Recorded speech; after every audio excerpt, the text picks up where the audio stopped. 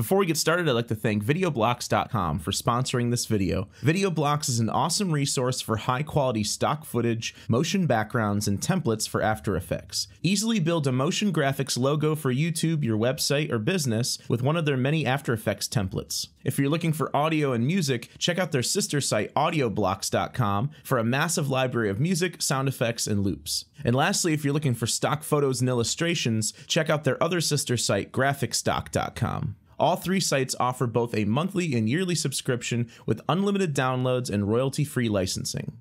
Hey guys, this is MusicTechHelpGuy and welcome to part 9 of my pop rock mixing series in Logic Pro 10. Today what we're going to do is we are going to mix the last 3 instruments into our mix before we start working on the vocals in the next video. The last 3 instruments we have are a synth pad, a synth lead, and the guitar solo. So let me go ahead and unhide those. I'm going to hit H to rehide all the vocals up there. I'll just zoom in a little bit. And let's start right at the beginning here with our lead synth. Now this is like sort of like the main little synth riff that's at the beginning of the song. It looks pretty level, so we probably don't need any compression, but there is some EQ that we need to do to it. So let's just listen to it by itself.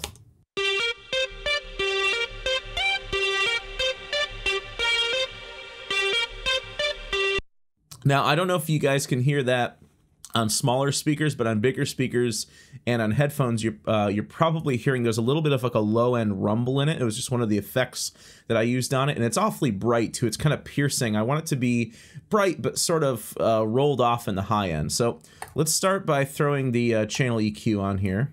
Oops, and let me go ahead and use my shortcut that I showed in the last video. Double-click on the EQ display, and it pulls up the channel EQ automatically. I'm going to roll out the low end quite a bit. Let me turn the analyzer on.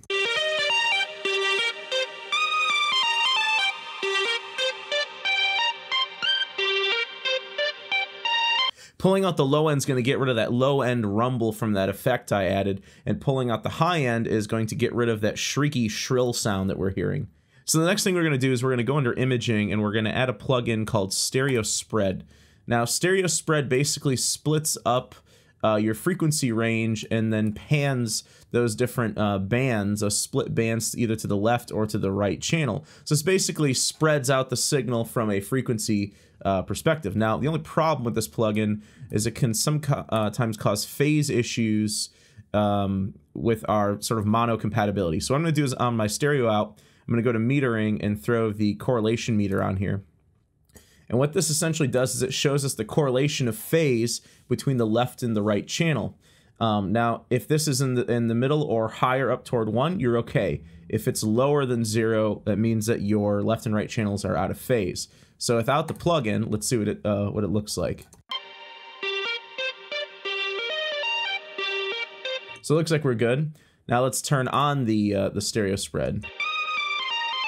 So now we're out of phase. So this is bad because you don't want your left and right channels to be out of phase with each other, because if you happen to listen to this in mono, that means that this instrument can actually disappear in the mix. The left and the right channel can cancel each other out. So what I'm going to do is I'm going to choose just a preset up here.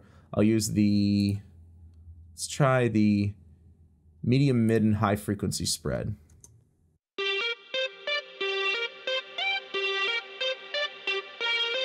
I'm going to pull the order up. That's the number of bands that it splits it into.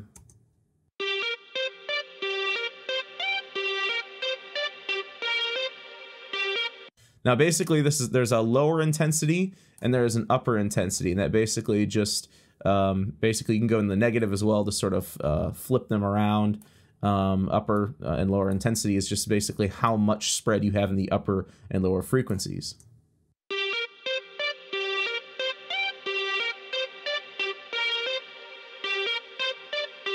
So here's without it.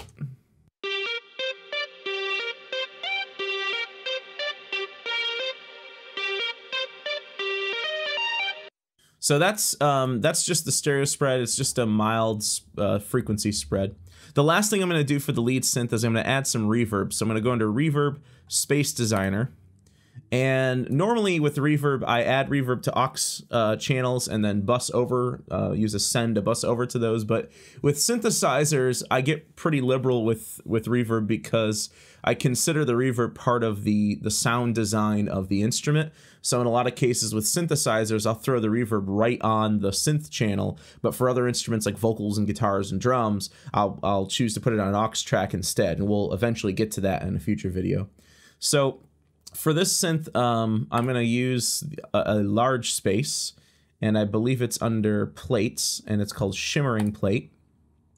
Now, if you want to just hear the reverb signal, you can pull this dry slider all the way down and pull the reverb up, and you'll just hear the reverb signal, just the wet signal. And then to blend the two together, you pull the dry up and pull the reverb down a bit. Now, I actually like the echo, I like the actual sound that we're getting, but it's just a little too bright for my taste. One of the things you can do in Space Designer is you can actually lower the sample rate of the wet signal, which if you lower the sample rate, you lower your frequency range. So we can basically divide the frequency range in half, into a quarter, into an eighth. And so the further down this goes, the darker the reverb's gonna get. This is actually a really cool function that comes from the hardware world because it sort of originates in digital hardware reverb units. And on those reverb units, like the Lexicon PCM units, you could lower the sample rate of the reverb to give it like sort of a warmer, the reverb a warmer tone, so it wasn't so bright and shrill sounding. So let me just pull the dry signal down, pull the reverb up. Let's go. I'm going to toggle from original to half to quarter to eighth, and you'll see what it sounds like.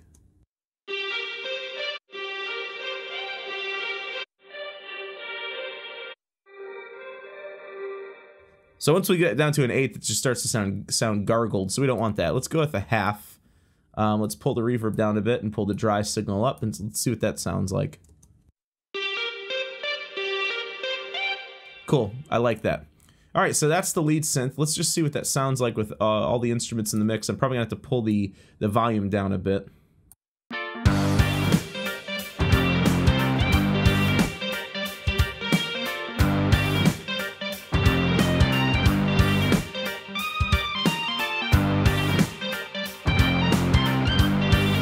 Cool. So let's move over to the synth pad. The synth pad is not an overly present instrument in the mix. It's very simple, it's very low. Let me pull the volume up just a bit so you can hear it.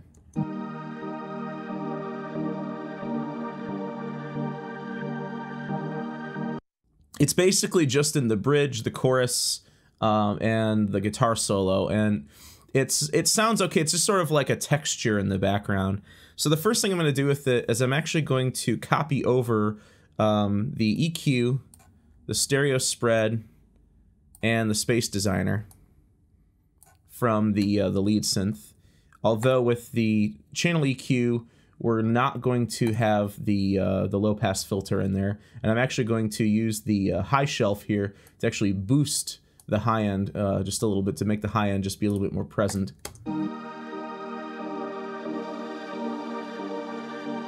Just to give it a little bit more air. I'm also going to move the Space Designer down one slot. And I'm going to put another plugin here called the Tremolo plugin. It's under modulation. Now, before I get into this, let's just listen to this for a second. And I'll put this on just a loop right here.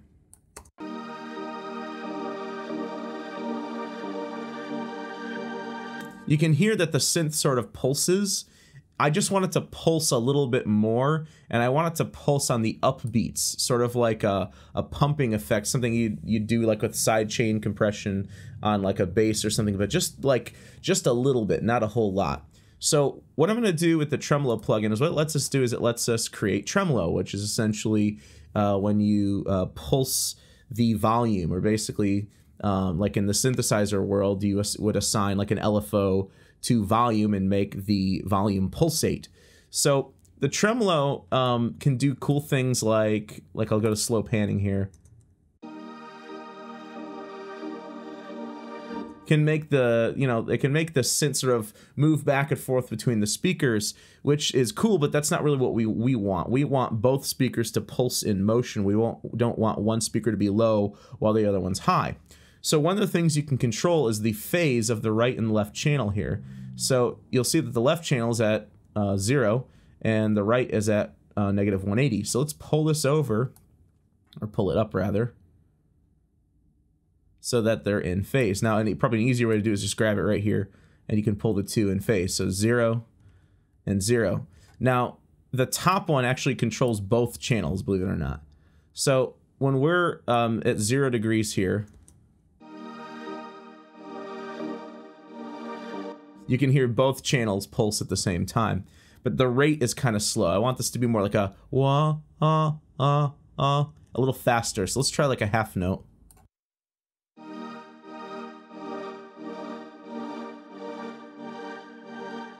The smoothing is just basically how ramped the motion is. So you can have it like be not smooth it on or at all, just be like sort of like an on and off.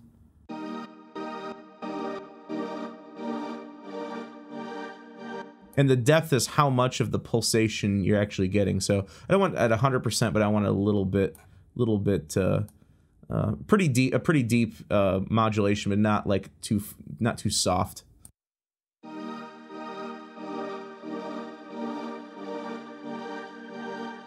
All right, that's cool. Let's hear what this sounds like with everything else in the mix.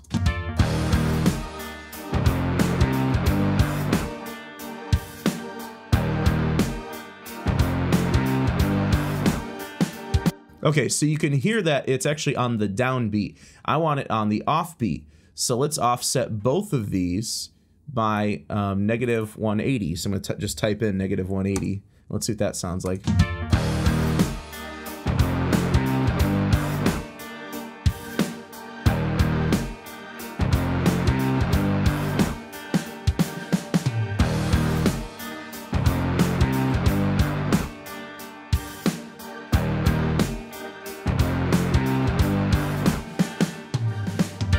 All right, so another thing I played with was the symmetry here, which basically just plays with the left and the right side of the pulsation of the tremolo. So just pulled it forward just so the note is a little bit closer to the offbeat and really truly sounds like sort of like that stereotypical sidechain pumping sound.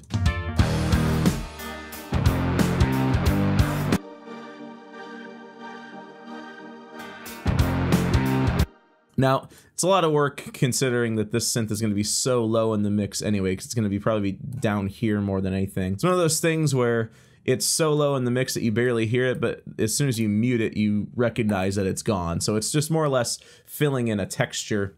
To further complicate things, there are a few spots in the mix where I do not want to have that pulsing sound. I want it to just stay where it's at, and basically, it's before the choruses, before the guitar solo, and before this last chorus here.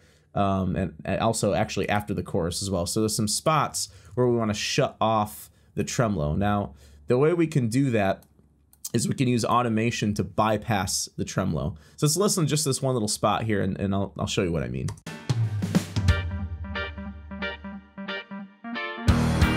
So like right here during this break, I just want this note to just sort of tail off. I don't want to hear the pulsing anymore. I'll pull the volume back up just so we can hear it in the mix better. So to do this with automation, you just hit A, pulls up your automation on the track. Make sure that your track automation is on. You can just click right there and make sure this is on track, not region. I'm also going to go up to volume here, which is our standard automation parameter. Go up to main and go to insert 3 bypass. So this means you can bypass the third insert on the channel strip. So I'll choose insert 3 bypass. I'm going to go over to the snap mode, change it to beat. Make sure that my marquee tool is selected. Drag over the range that I want to bypass, then click on the bottom and pull up.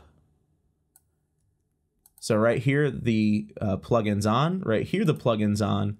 But right here, the plugin's off. And you can see that it changes. So let me just solo that out just so you can see it.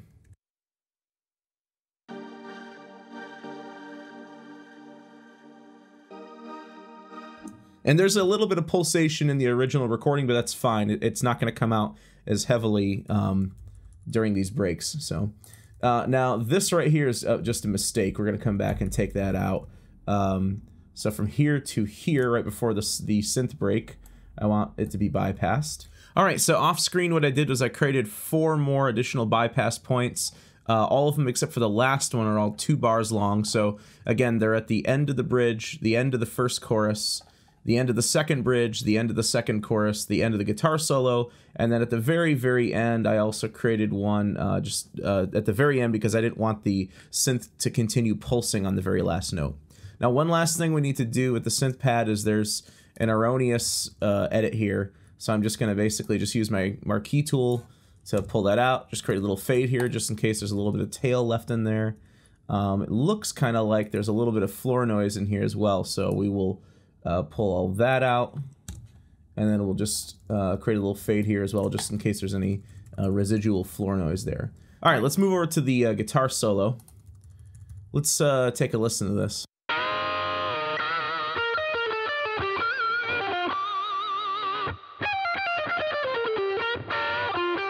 So you can see I've got my own reverb and delay already, but it was already recorded through the amp, so there's no need to add reverb or delay to it. Really all we're going to do is add EQ to warm it up and fatten up the bottom end a little bit just to make it a little thicker sounding, and then also use some compression to thicken it up a bit as well. So what I'm going to do with the EQ is I'm going to scoop out the low end, but I am going to boost up the mid-low end just to sort of make it a little fatter sounding.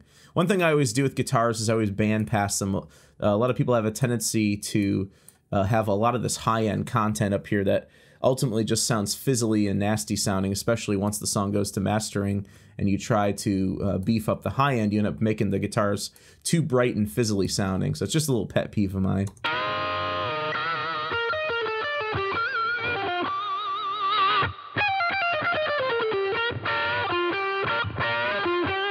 Yeah, typically if I want to make the guitar brighter, I'll try between like the 1 and 2 and 3K range, brightening it up there rather than trying to brighten it up in the high range here.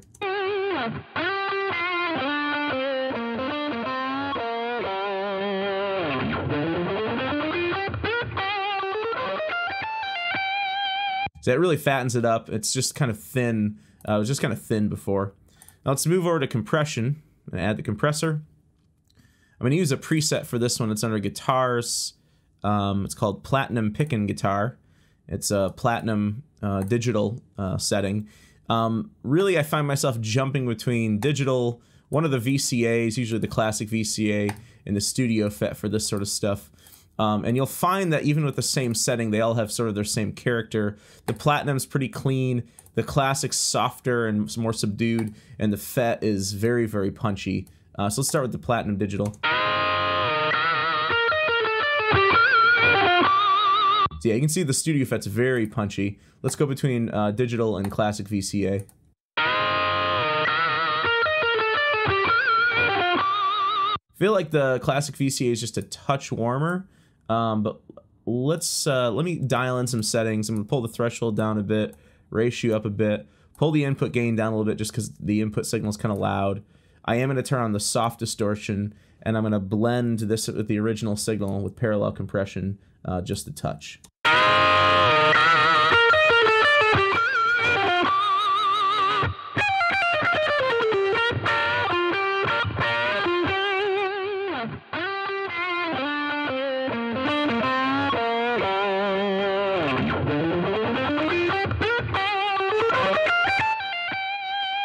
Yeah, you'll see the FET's just way too punchy. The vintage FET's very, very punchy too. The vintage VCA is very like brittle sounding. The VCA, the studio VCA sounds sort of thin in the middle. I almost want to opt for the platinum digital here.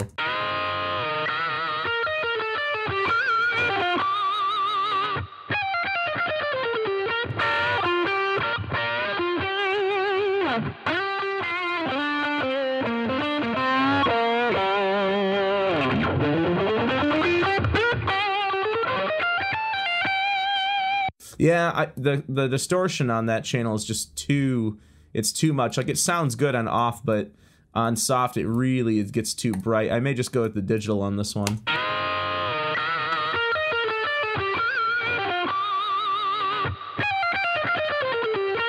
Yeah, I'm gonna go ahead and do that. So let's see what the guitar sounded like before. So here's the before.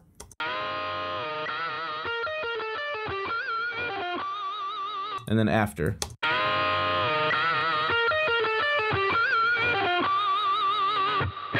All right, cool. And the compressor actually is doing a pretty good job of actually bringing out the reverb during the gaps and at the end. So let's just go ahead and listen to the whole, just the whole guitar solo with the synths and with everything else in.